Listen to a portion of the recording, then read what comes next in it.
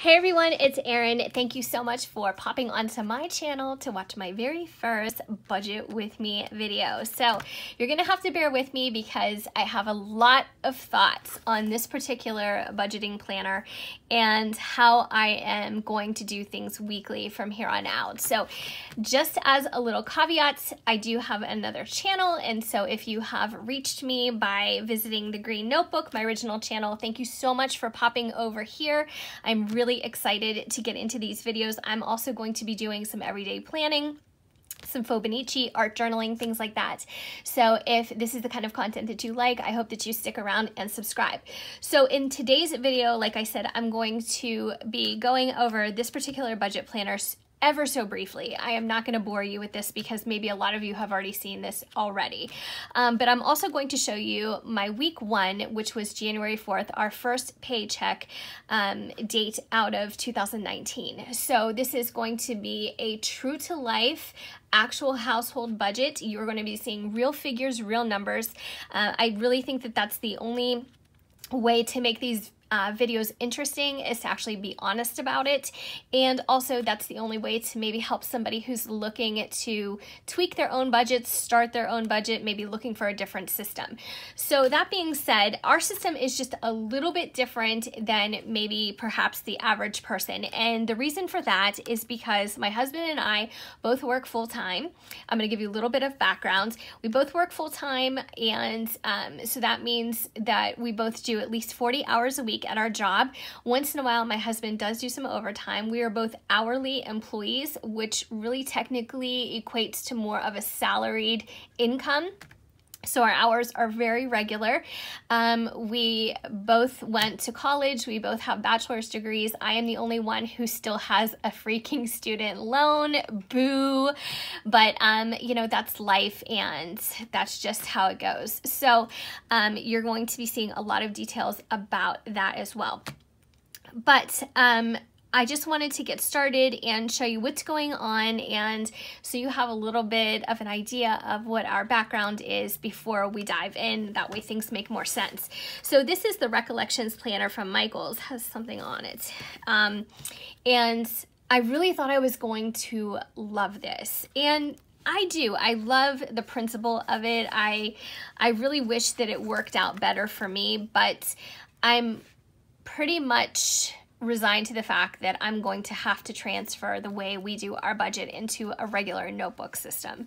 It just doesn't, this layout doesn't afford me the room that I need to list everything that I want to capture every single week. So I think that that's probably going to be what happens. So as I was saying, we both work full-time. My husband gets paid weekly. He gets paid every single Friday. I get paid every other Friday. So there's a couple months during the year. So those of you who get paid every week, or those of you who get paid every other week as opposed to twice a month, you guys know that there's like that bonus pay a couple times a year. So in some months you'll have 5 Fridays, and you know, you'll have just that little bit extra. So I'm going to actually show you our income every single month, so you have an idea of, you know, what our actual numbers look like, and that way you understand better how we're spending our money. So as you can see, the very first part of this has this little zipper pouch, which is nice. That's great. I probably won't keep anything in it because I don't really like to fill up the front or the back of notebooks like this, because then I find it, I don't know, it's kind of awkward to write on if it gets too full. But maybe a couple stickers, who knows. But again, I really don't think I'm going to stay with this, but I tried it and that's all I can do. So this is our yearly finance tracker page, and honestly, I may or may not fill this in. If I start a new notebook system for my budget, I will be capturing this information because this includes your total income, your total expenses, and then the remaining balance. That's pretty much how I do my budget every single week, because I need to know to the penny how much we have that's going out in bills, and I need to know to the penny how much we have that's extra that I can spend on everyday life. So I will be using something like that. Here, this is your yearly savings goal, and right now I am on a debt payoff system. We are not just me, but we are on a debt payoff system and debt payoff mode. So we're really not putting anything extra into savings at this moment except what we already contribute to 401k. So, and I'll explain that to you as well. So here, this is a bill payment tracker. This could not even touch what we typically have going on. So I won't be using that. Great ways to save today. That's awesome. That's going to be my goal for 2020. But you know, this year we have to concentrate on paying down some of our debt. And I'll explain to you what our debt is made up of so you understand where that money went. So here, this is January. They give you these little tabs. So I will zoom in just a bit so you can see. I put the little stickers on here. This is an undated planner. So that being said, it gives you the little monthly tabs and things like that, which I ended up putting on here, which is nice. Otherwise, I just would have handwritten it. So this is my month of January. Again, they give you these little stickers. I mean, I think that they should have offered one that's already predated, but I guess some people may be jumping into this maybe halfway through the year or something like that. So they do give you the monthly stickers and things like that. At first I didn't even look at the sticker, so I was going to write it out, and then I was like, oh, okay, that makes life easier. So here, these are some stickers that I bought on Etsy a while back. The little dollar signs came with the kit, or with the notebook. But these little money bags, they're so cute, but they're so strange because some of them are printed backward. So I won't be buying these again because for whatever reason, I mean, that actually bothers me. You're looking at February right now. As you can see here, the dollar sign is actually printed backward. This one looks okay. This one is not right. But anyway, that's the kind of little stuff that bothers me. So you'll understand as you watch my videos, I'm like super detailed, and little stuff like that will like give me a short sense of anxiety. It's so weird. But anyway, so here is our paycheck system for the month of January. On the 4th, we both get paid. So I'm calling that joint payday. And then here I ended up, I don't know what I put here, but I covered it with a little Post-it and called it single payday. That is only when my husband gets paid. So I get paid, as I said, every other week. He gets paid every single Friday, which is really nice. And that gives us a little extra on months that there is that 5th Friday. So there's only 2 months out of the year where there's the 5th Friday where it falls on both of us getting paid. So I only get that bonus twice a year. He gets it a few more times than I do. So here's our joint payday, which just passed January 4th. The 11th, only he will get paid. And then the 18th, again, is both of us. And then on the 25th, just him. So the way we do our budget is we have a long list of bills. I'm going to get into this because I'm going to show you what everything looks like for the 4th. We have a long list of bills every month. So what I do is I take those bills and their due dates and I actually plug them in to how we get paid. So everything that's due before January 4th, I will pay on this payday. Everything that's due between the 5th and the 11th, I will pay on this paycheck. Now, sometimes I don't have enough on this paycheck to cover everything that's due between the 5th, the 6th, the 7th, the 8th, the 9th, the 10th, and the 11th. So what I will do is I will save a little bit of money out of this paycheck and pay some bills that are due the following week. That's the only way that I can truly make this work, because our bills unfortunately come on due dates that aren't always convenient for us. So the way I do it is I take a block at a time, I take 1 week at a time, and I try to plug them in as best I can. Let me give you an example. So our mortgage is due on the 1st of every year. So we pay that, you know, on the 1st if the 1st is a Friday. If the 1st isn't a Friday, take for instance, January 4th. I haven't gotten paid since, this doesn't go back to December, since the last week of December. So I actually had to pay our mortgage on the last week of December because it was due on the 1st. And I had no money coming in this entire week until the following Friday. So you'll see that this payday does not include our mortgage. And I will do a whole video on every single thing that is due every month for us, and it'll start to make more sense on how we plug it into each week. But since our mortgage was due before January 4th, since our first payday out of the month, I had to pay this the prior month. So again, with this, if we have something that exceeds how much we're bringing in this week, and perhaps it's due, you know, somewhere in here, I will actually pay more here so I have enough money here. So it's kind of like borrowing Peter to pay Paul, but it's all our money, and it's just kind of how you have to juggle when you get paid the way we do. So here I'm going to zoom in and show you some figures. So paycheck number 1, which is my paycheck that's bi-weekly, was $1,438. I actually round down just so, you know, I don't have to put change here. Paycheck number 2, which is the weekly one, is $850. Now, he actually gets paid a bit more than that, but we put between $200 and $300 a month in, or I'm sorry, a pay in his 401k automatically. So depending on how many hours he works, it equates to, you know, between $200 and $300 a pay. That's a lot of money, but that's our retirement. I do not put anything extra into my retirement pension. He does. So that's okay by me. And it's actually money that we can tap into if we have to, the way it's set up with his company. But that's what we do. So he ends up bringing home $850 per week. I bring home $1,438 every 2 weeks. Now, he could bring home more if we decide not to contribute as much to his 401k, but that's our choice. So this is what we end up with. So a total for January 4th is $22.88.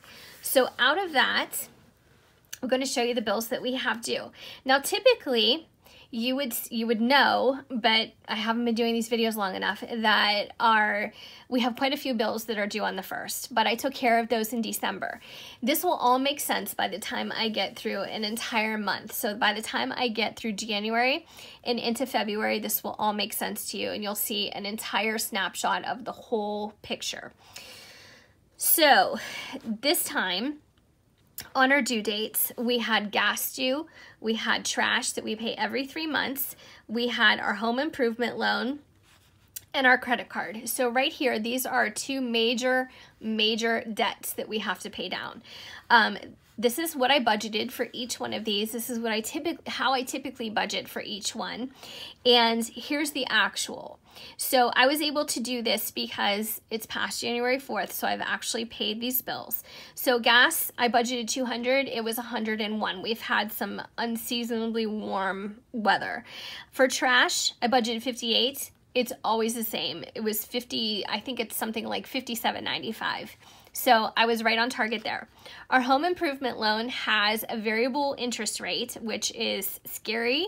It could be dangerous, but it's pretty conservative, and we did some research on what the highest interest rate was in the past, something like 7 years, and we're comfortable with it. So I budgeted $200.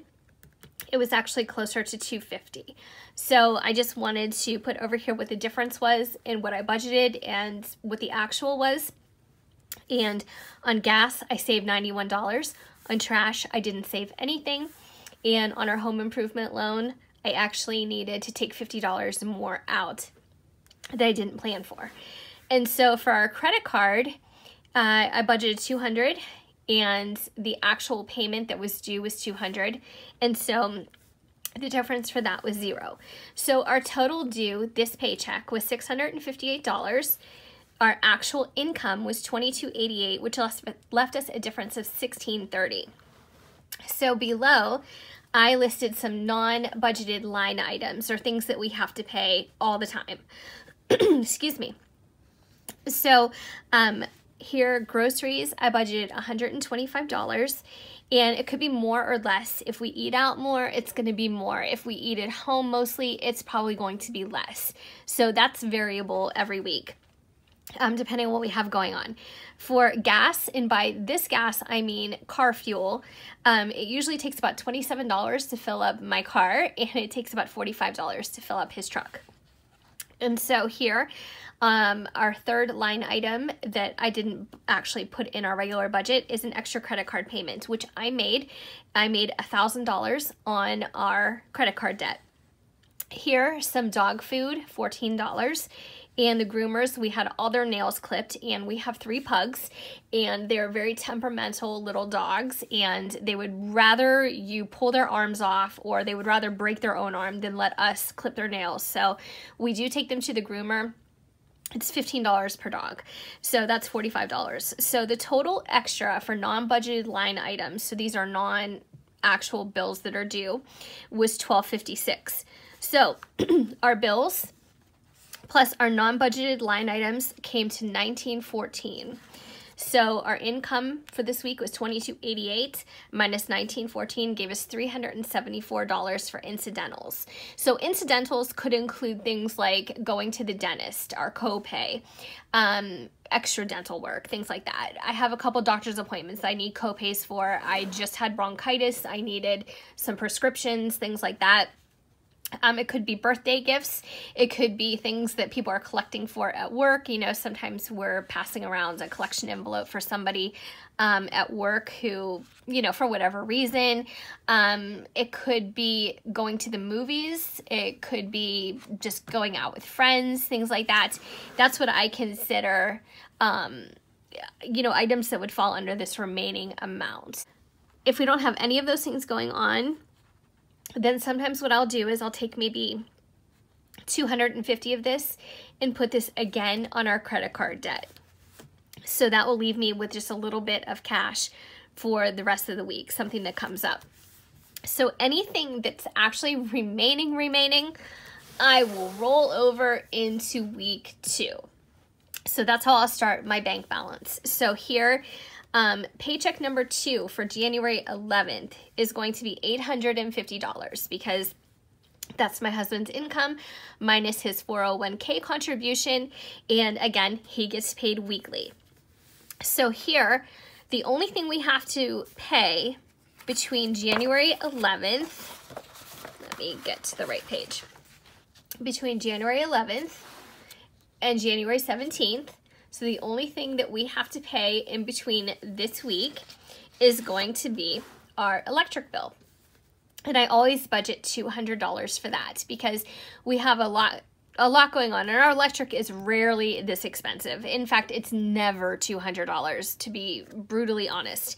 But we have a lot of kind of like yard tools and things like that, and my husband works outside a lot. He builds things and stuff like that in his free time. So it just depends on what's going on and you know, what we have going on in the summer. You know, maybe we're running the air conditioning more, and that's all run by electric at our house. So I budget $200, and anything that, you know, we don't spend on the electric bill is then just bonus money for us.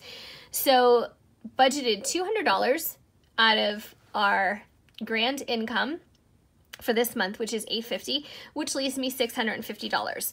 So the non-budgeted line items for this week include groceries. Again, I just put down $125. Gas and fuel. We usually fill up our cars once a week, so $27 for me, $45 for him.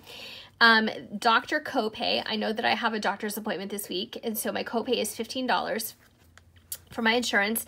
I know that he's going to give me a new asthma medication, so that prescription is to be determined. And I'm also going to squeeze in here an extra credit card payment. Depending on how these things fall and what we end up with will determine how much extra I pay on the credit card this week. So here I have not done the entire, you know, line item by line item as I did for last week, because last week is over. I'm going to save this until probably the 12th or so, about a day after we get paid, or he gets paid, and then I'll be able to fill in that section. So as you can see, I do need some extra space, and I would also just like the freedom to spread out just a little bit more and get a little bit more in depth with which some of these things mean. I also want to have an area here for due date, and right now I just can't fit it in. Here, this, let me show you. The spread, actually has the dates of the week. So I've covered that up with washi tape because it just really didn't mean anything for the way I do my layouts. Here, these are kind of placeholders. I'm probably going to end up removing these if I continue with this notebook, but I just printed these out on the computer, and that way I know which payday is which. So I have every single payday marked from now until the end of the year. So 52 weeks, we have 52 pay dates. Some dates, again, we both get paid. Other dates, just my husband gets paid. So I hope that gives you a pretty good overview of how I'm doing things. I am also going to be doing some videos on credit score, how to build up your credit score, and I'm also going to be doing some videos on our debt and our debt reduction and payoff, so you can see actually what's going on with us as far as where we started, where we're at now, and where we need to be way down here, which is a big fat 0. So that is my goal for 2019. It's a lofty goal. I don't think we're going to realize that with both our home improvement loan and our credit card, but we are going to make quite a dent if I have anything to do with it. So that's it. Thank you so much, guys, for watching. Again, my name is Erin. I hope that you subscribe to my channel because I would love for you to follow along with me during this journey this year. And if you have any questions on anything budget related, please feel free to ask. I'm also going to be doing some everyday planning videos, some Hobonichi and art journal flip-throughs and things like that. So I have lots of content to come, and I hope that I will see you next time. Take care.